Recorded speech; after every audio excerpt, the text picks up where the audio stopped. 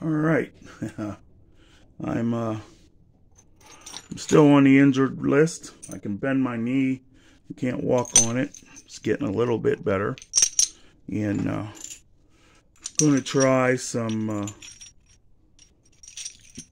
obsidian. I got several flakes, and now I'm going to try and make some points. And I want them to be the same size as this one. And I'm going to try a little natural tools. I dug my antlers out and stuff, and you know, it shouldn't be too hard with obsidian. Shouldn't be too hard with obsidian. And I got my camera where I can see to make sure everything is going good. And you can see, hopefully, when I come up the pressure flake and when I do percussion. So now these flakes shouldn't really need a lot of percussion, but we'll see. And I'm not wearing my glasses, so I'm trying to be trying to be real abo. No glasses. This sandstone, I think it was a hammerstone because I found this. See how it's worn like it was used to brush? And then it's got a flat spot like it was used, you know, on the ends. So I'm pretty sure. I mean, it's hard to believe that it would just wear naturally like that and then two flat spots on the end. And it fits. But I have tons of sandstone where I live. I wish I had half the flint that I have sandstone.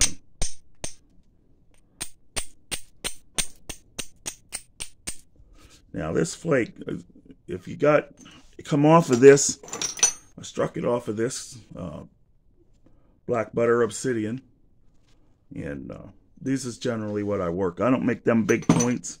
I did a few of them just for the heck of it. I got my antler tool.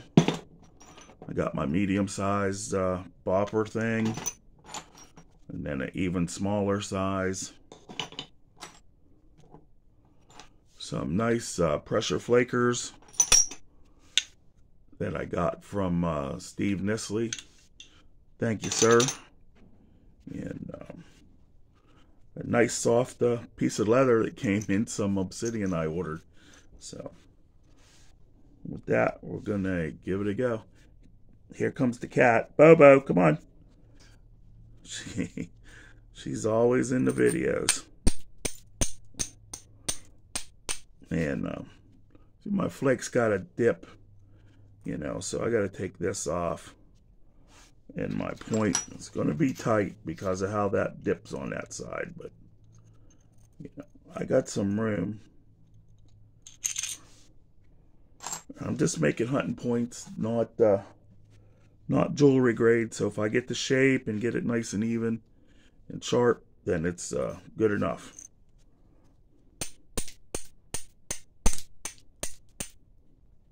Now I'm kind of pushing this in the back of my hand and holding at the tip. Trying not to snap the flake in half. It's a little funny there. So my knees still hurt. I can't really I can't walk more than, you know, 4 or 5 steps.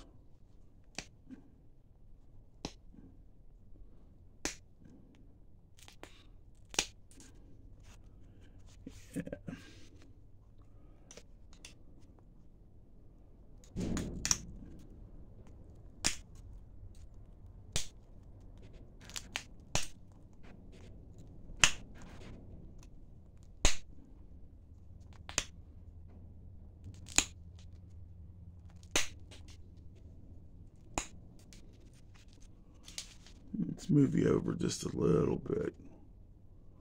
There we go. There's a series of flakes I run.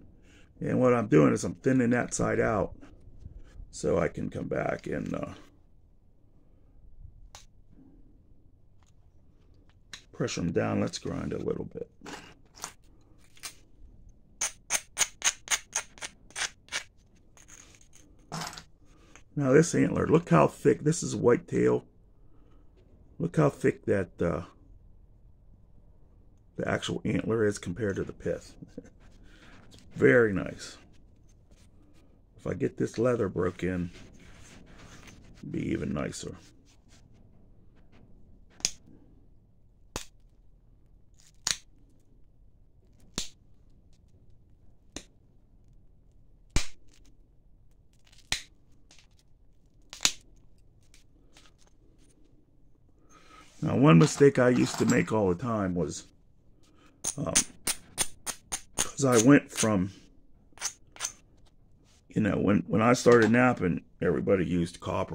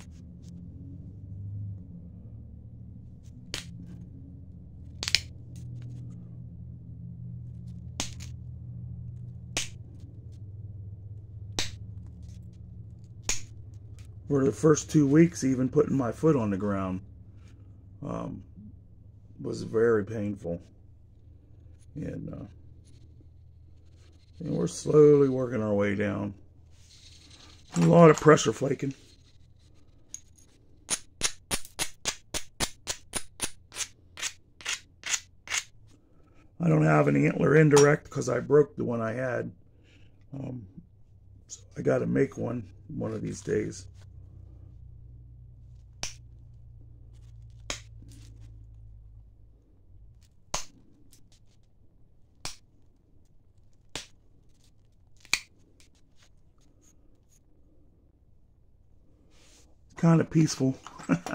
Flint knapping.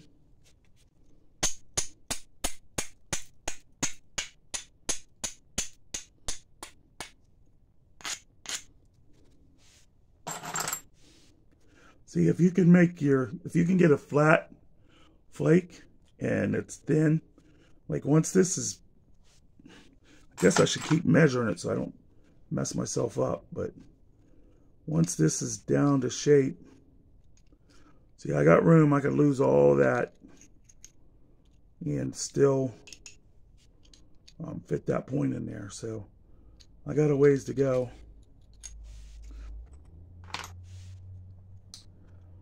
Be nice just to knock it off, but whenever I try that, all I do is break it.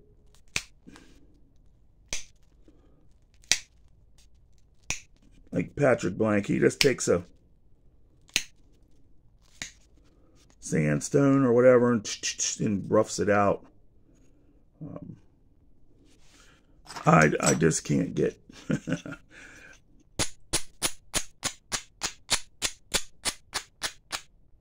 I can't get to that point.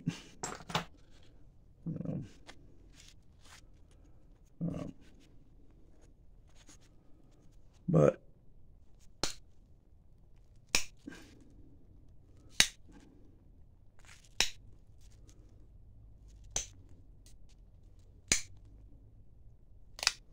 I've got a bunch of deer leg bones drying, and I'm going to be making some bone fishing points for a couple of fishing spears. Hawaiian sling type with a surgical tube and a piece of bamboo, and I'm going to hunt frogs and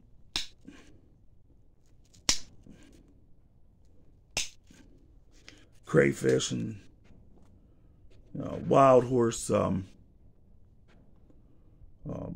suckers in our creek. We have sucker fish. They get pretty big, maybe 2 or 3 pounds for, my little creek's only 10 or so foot wide, and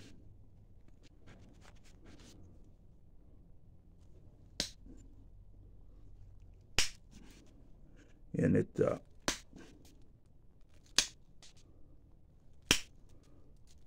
some pretty deep holes, and the creek that it feeds into has some really big holes.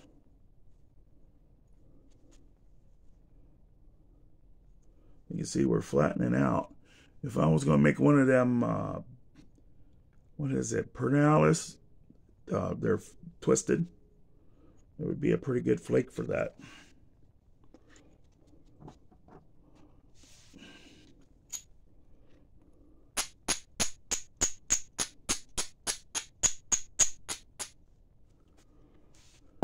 It's amazing how long it takes to just make a little arrowhead, even from a flake. And it takes me, because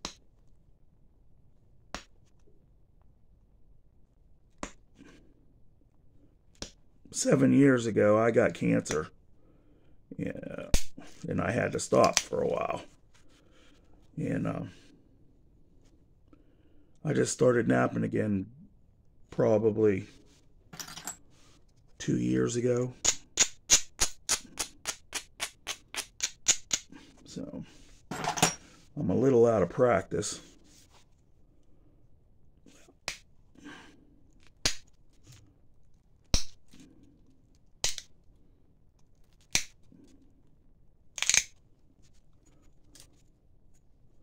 But to be fair, these are the points I make. I make them for hunting. Put them on a shaft, and I try to make them quickly. But when you think about a steel point, I could take my angle grinder and a saw blade, and I could make a dozen steel points in probably less time than it takes me to make one of these stone points. So I need a little hammerstone.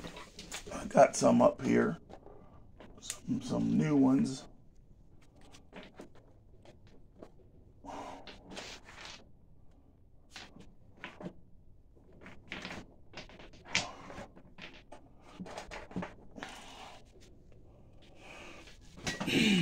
Here's a nice little one, and I think I picked this up to make paint with because it's, you know, red, brownish red.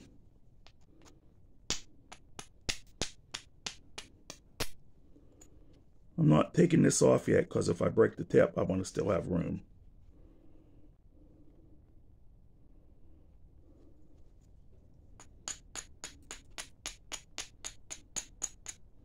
As you can see, it's soft. The obsidian's even scraping it.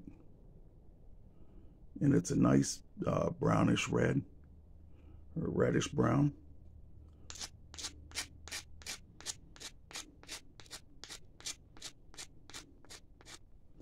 That'll make some good paint. So I'm going to save that for paint. Just go back to my other.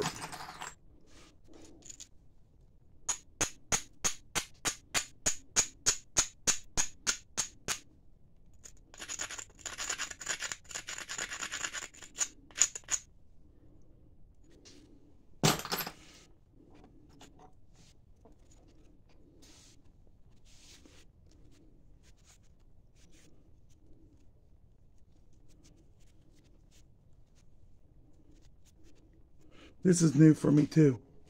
Trying this type of pad instead of a slotted one like this.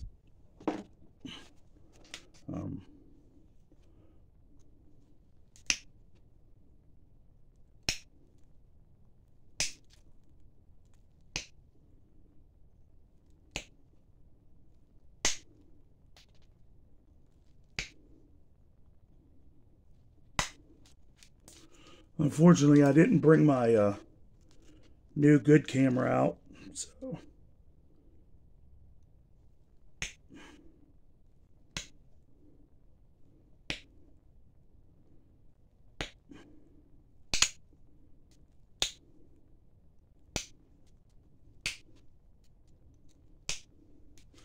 I have one word of advice to anyone. If you're picking a spot and it don't go, don't just keep pushing harder.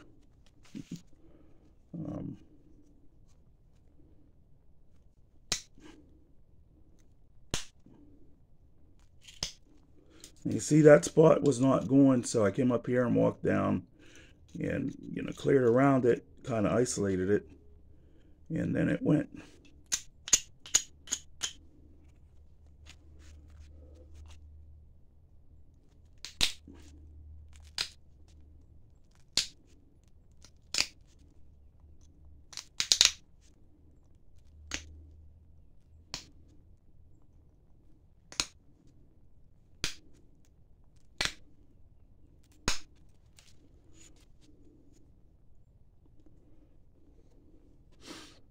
We're getting our shape. Let's get the measurer.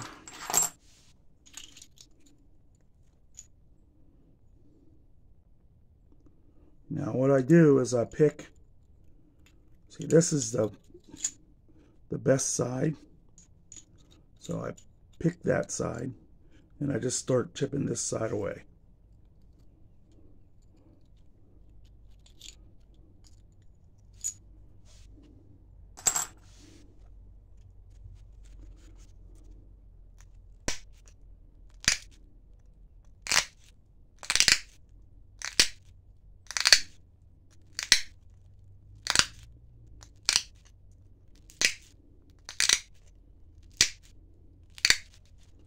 And I'm not wearing my glasses, so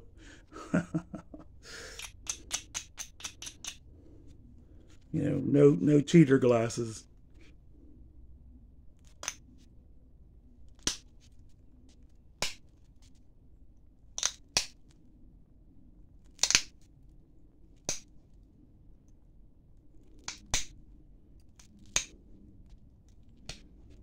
There's something right there.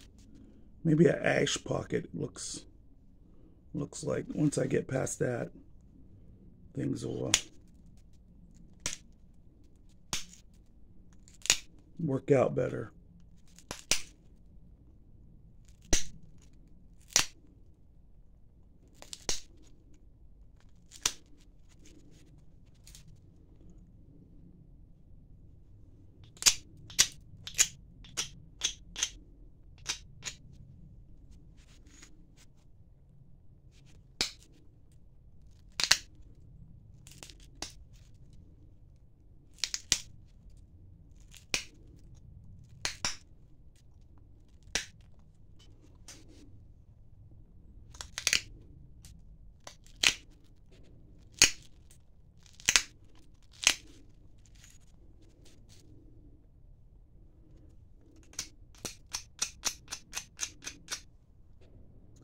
If you're just starting out, some good obsidian is a pretty good way to go.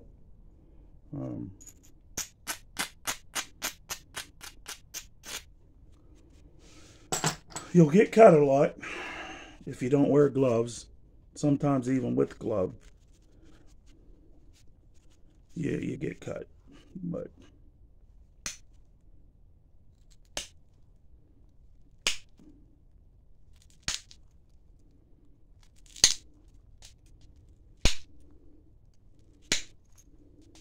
and you see, having this cupped in my hand, the flakes don't fly everywhere. And starting to get a pretty decent pattern.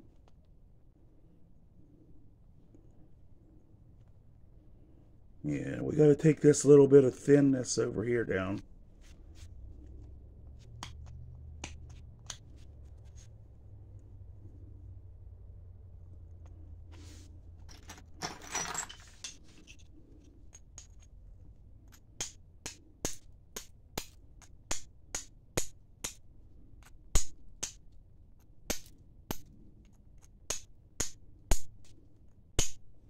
It's pretty safe if you pinch behind, especially with this small of a point. But the thing about this is it's super thin, so it'll get weak on you real fast. And you got to watch with the sharp edges, because they'll want to open up.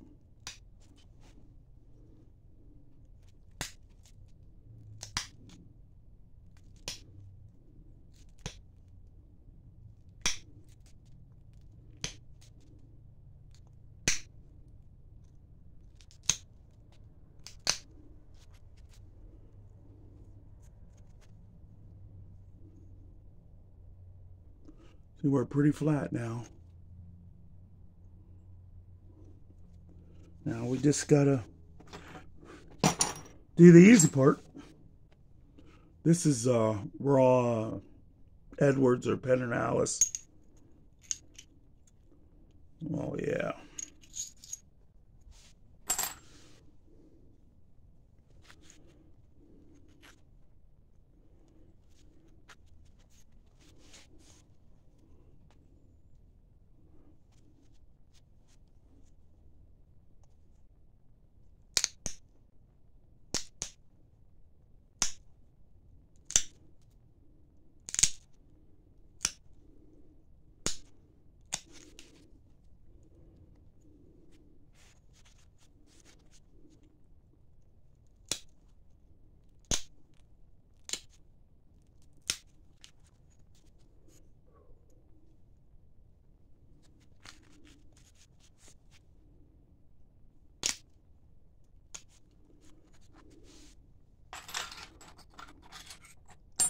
And I just take them to this stage until I get my dozen that I need, and then I sharpen them and put them on the 4 shafts. I'm going to show you how to make them, and then they'll be ready for arrows.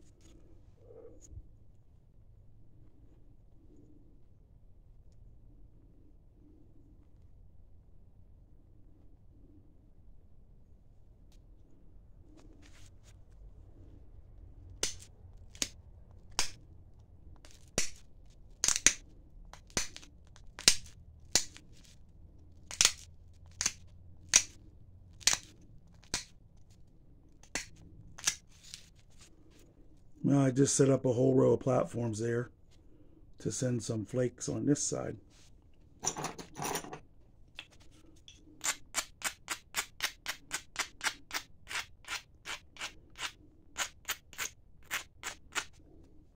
I'm going to grind them a little bit.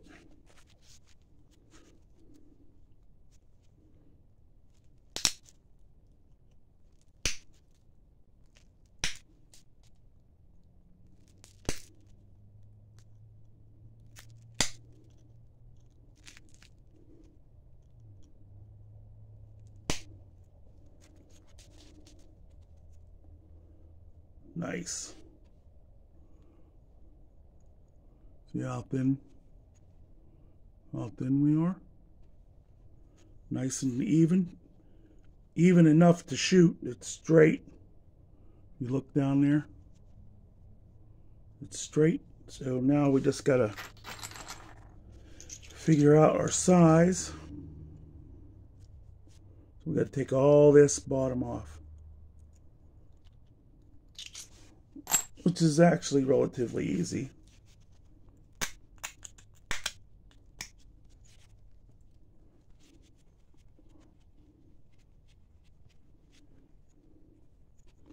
Let's switch to our solid base.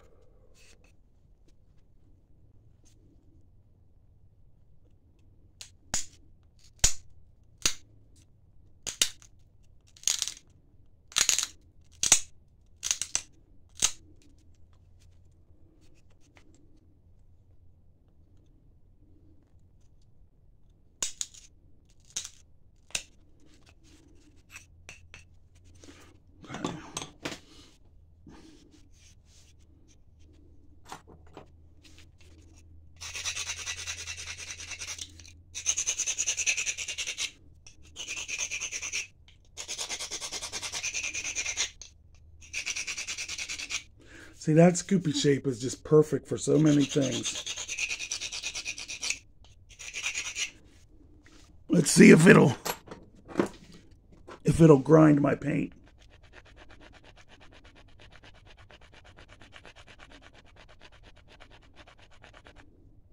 Look at that. That's a good paint stone. Pretty heavy. Might be hematite. What? War paint. Love it. I think I have one of them that's green too.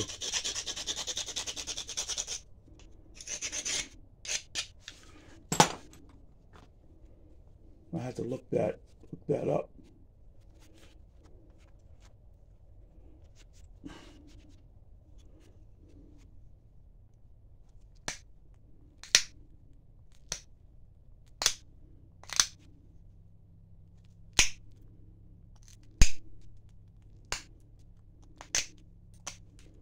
Now the thing here, the point is, I'll show you here, it's wedged to where I'm not bridging when I'm doing this. And I'm pushing straight and just popping a little bit so I don't break it in half.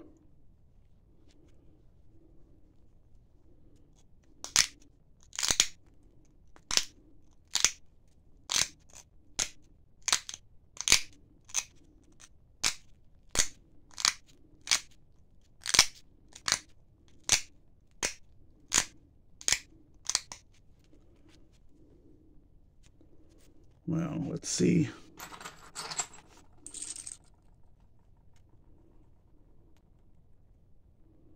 Still got a good ways to go.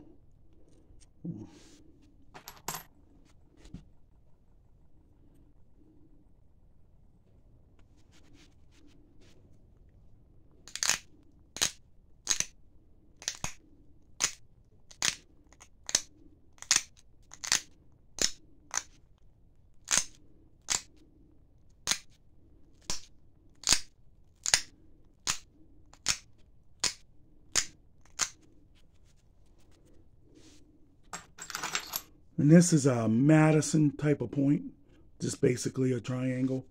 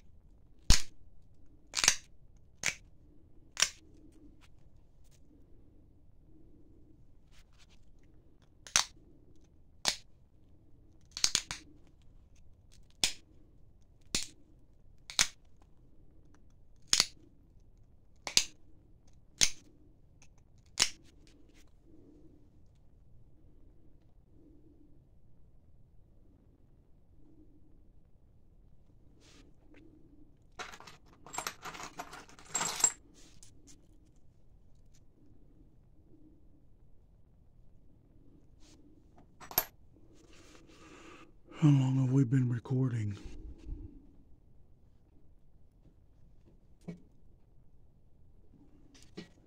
Quite a while.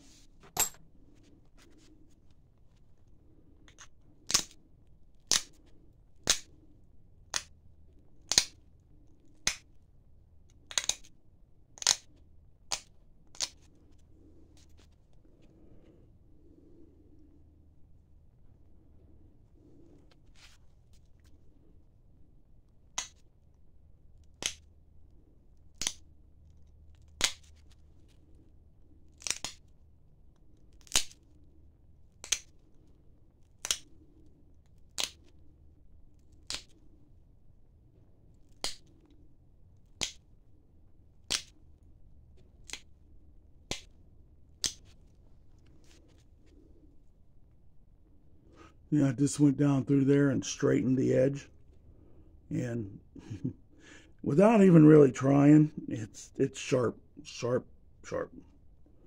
And then we're going to do the same on this side.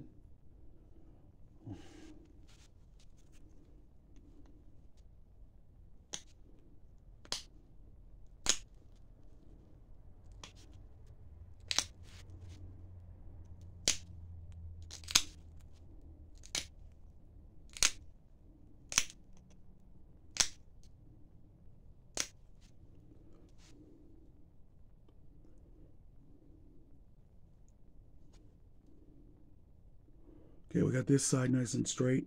I got a little bit of straightening to do over here. And it looks like my flakes can come off of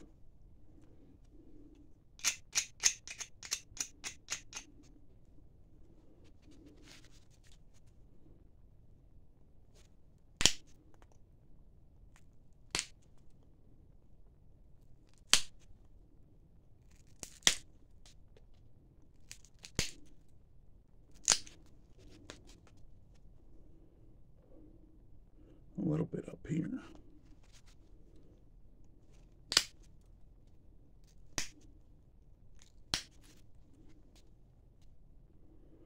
Okay, let's check-a-roo.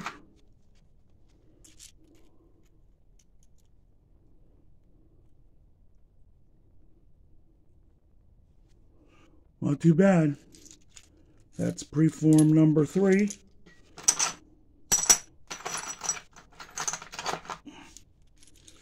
Here's the other two. Thanks for watching. Abo Obsidian.